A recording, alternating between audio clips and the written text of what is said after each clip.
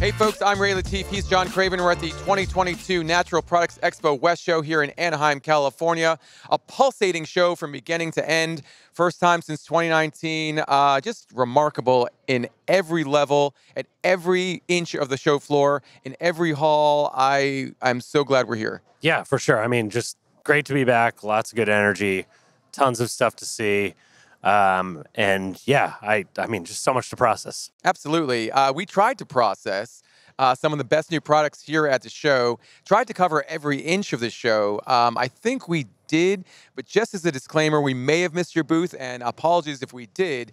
But visiting the booths that we did see some pretty amazing stuff that we're going to talk about right now. You know, you can't talk about this show, in my opinion, without talking about what we saw at Tia Lupita.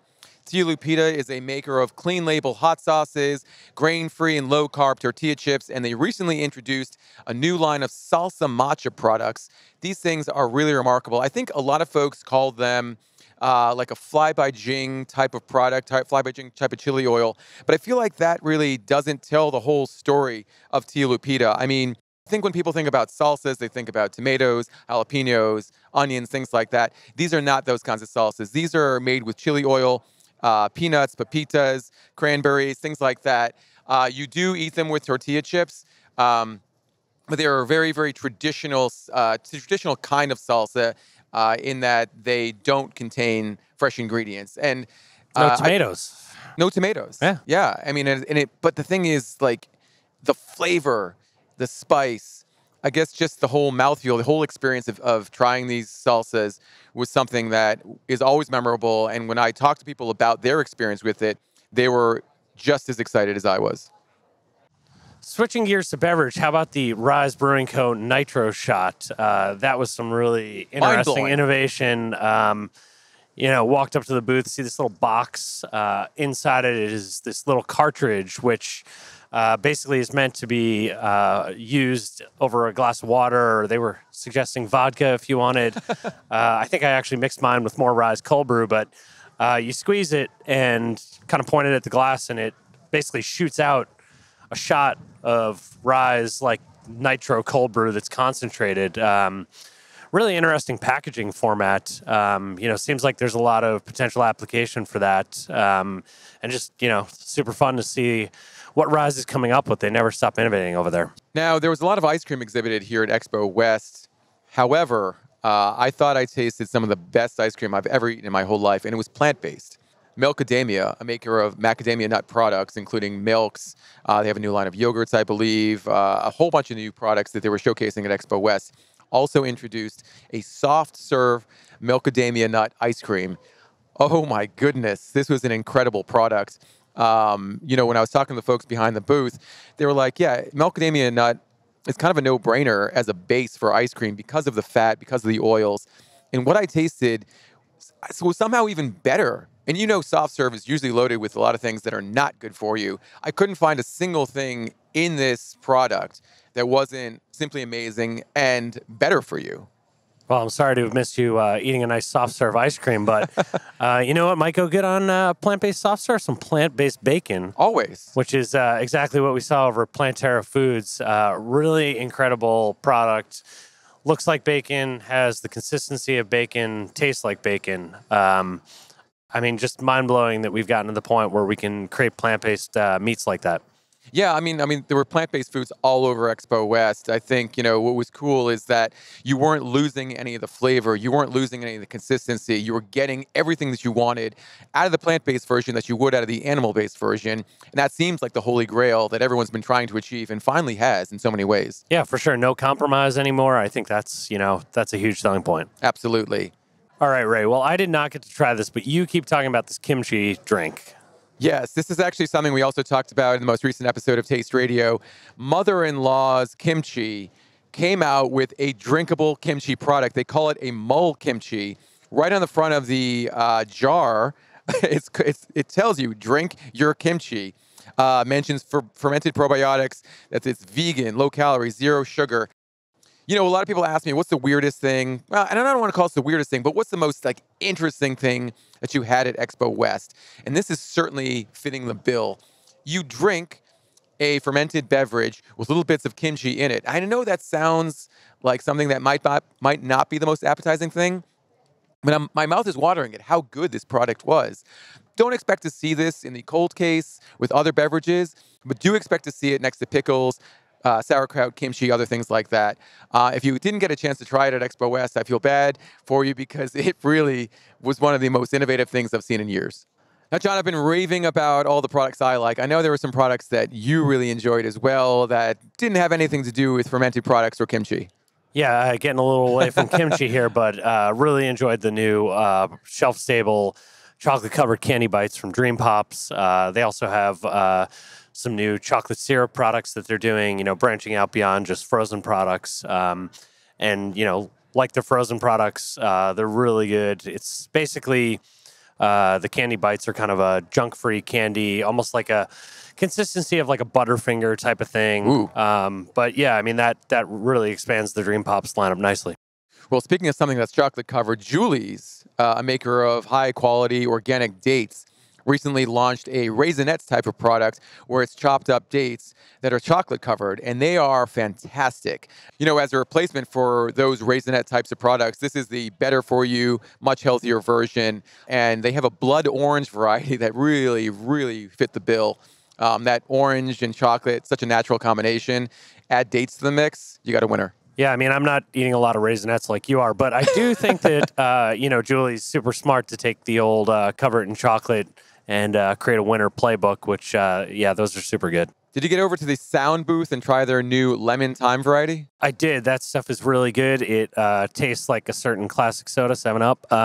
Better than one, really. No, I mean, I think it's cool to see, like, a flavor that when I tried it, you do sort of taste this, like, familiar classic thing, but without the sugar. Mm-hmm. And, I think that's a nice addition to Sound's lineup. Their can line is looking great, and I don't know, who doesn't like a sparkling beverage with the citrus flavor? Super refreshing. At 0 calories and 0 sugar, too. Can't beat that. Yeah, they co-developed that product with Kelly LeVeque, who's the new partner for Sound. Kelly LeVeque is a well-known health and wellness influencer. Combine her expertise in the space, a great flavor like lemon thyme, and Sound has an amazing new product on their hands. Definitely, Ray. Another product that I had over at the North Hall that was super good was Vista Hermosa Tortilla Company. Tortillas, for burritos and tacos, as well as tortilla chips, real, clean label product. And, unlike some of the tortilla products that you'll buy, especially in, the Northeast where we live, where you kind of don't want to eat the whole thing, these are like super flavorful, made through sort of a classic approach. And I think, the brand is rolling out in Whole Foods, which is really cool to see. That is awesome to hear. Another product that's rolling out into Whole Foods nationally this August is a product called Wonder Eggs. Wonder Eggs was created by a company called Crafty Counter, founded by entrepreneur Hema Reddy. These are plant-based, hard-boiled eggs.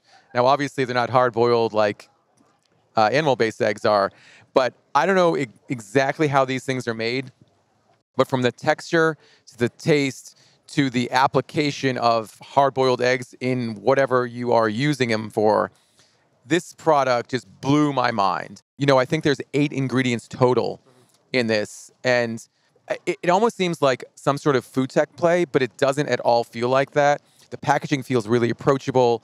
It feels like an item that people have been waiting for in so many ways because, they don't eat eggs for one reason or another. But this option, the approachability of what they've created is, again, going back to the original point, where there is no compromise. It looks like an egg. It feels like an egg. The egg yolk acts like an egg yolk. The snappiness of the egg white, it's really amazing. Yeah, I did not try those, but I saw someone eating one of them. And honestly, I was like, what's the deal with this hard-boiled egg? Like, yeah. It looks totally, like the real thing. Yeah, rolling out into Whole Foods nationally this August, and I cannot wait. You'll be buying them all. I will be. And what better to go with hard-boiled eggs than, of course, French toast? Yeah, Ray. Well, that's a weird combo. But anyway, over at the Belgian Boys booth, they had the new French toast product that they recently launched. It's a refrigerated product. It's amazing. It's like, a piece of fresh-made French toast just packaged up, ready to go. along with all their other phenomenal products. Those guys are doing some great work. Yeah, absolutely. The French toast that you can pop into your toaster and have a ready-to-eat product 2 seconds later. Exactly. Well, not 2 seconds. It takes a little bit longer to toast things. But anyway, you use milk to make French toast, right? I think so. Can you use barley milk? Great question. And I think you're talking about the Golden Wing, it's a new product that's coming out from LA Libations, I think through their Molson Coors partnership. Really awesome tasting stuff. Clean ingredient list, always important here, but the flavor of it and also the branding, I think, is something that will probably catch some eyes. It kind of looks like a certain trending can of water. But really cool branding. I think that is launching pretty soon. You mentioned Molson Coors, the well-known beer conglomerate, and I have a feeling they're looking hard at the non-alcoholic opportunity as more consumers are demanding that type of product. And some of the products that are already coming out are pretty amazing, including that of Hoplark. Hoplark recently introduced a new 0.0 product, including a variety that's called the Hoppy One and the Really, Really Hoppy One. Is that right? I think that's about right. But it's the company's first products that are specifically marketed as non-alcoholic beer, which I think is going to be just a game changer for that company. I mean, when you taste a non-alcoholic beer, a lot of times you're getting the essence of the beer, but not necessarily the beer flavor itself, especially on the hoppy side. The really, really hoppy Hoplark 0.0, you would taste it and you would taste it side by side with an IPA and you really wouldn't know the difference. It is that good. Definitely. And I think, it's pretty interesting to see a variety of non-alcoholic beer companies at the show, too. Sign of the times. Absolutely. I didn't get to try the new Ithaca pickle hummus, but you did, and it's a pretty interesting collaboration with a pretty fantastic company. Yeah, collaboration with Grillo's Pickles. Pickles and hummus, kind of don't sound like they go well together, but really phenomenal. It's never surprising when Ithaca or Grillo's puts out an amazing product. That's all they seem to do. And seeing those companies work together, heaven. We've probably mentioned 10 or 12 brands at this point, but there are so many amazing products at Expo West. Let's do a couple quick hits. I really, really loved Galavan ice cream, which is an Indian-style ice cream. Their cardamom variety was really, really delicious. Yeah, one that stood out for me, Wisps, their new cheese and pretzel bites with everything bagel seasoning, that is super good. I got to mention Chubby Snacks, which is a maker of uncrustable type products, much better for you than the traditional variety.